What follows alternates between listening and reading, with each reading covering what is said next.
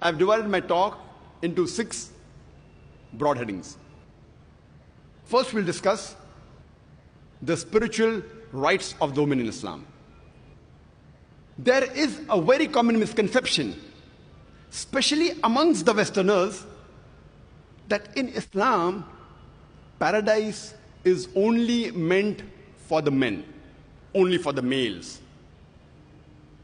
This misconception can be easily clarified by quoting just one verse of the Quran, of Surah Nisa, chapter number 4, verse number 124, where Allah subhanahu wa ta'ala says, وَمَنْ يَعْمَلْ مِنَ الصَّالِحَاتِ مِنْ ذَكْرٍ أَوْ أُنْثَىٰ وَهُوَ مُؤْمِنٌ فَأُولَٰئِكَ يَدْخُلُونَ الْجَنَّةَ وَلَا يُظْلَمُونَ نَقِيرًا.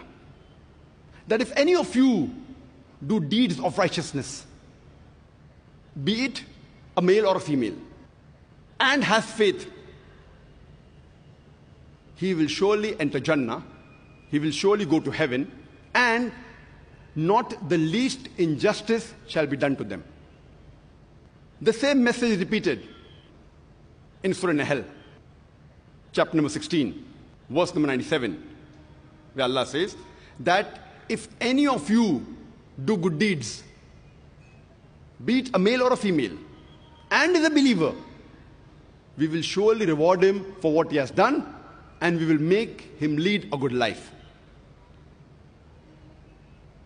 These verses are explicit and clear that going to paradise depends upon a person's faith and his righteous deeds.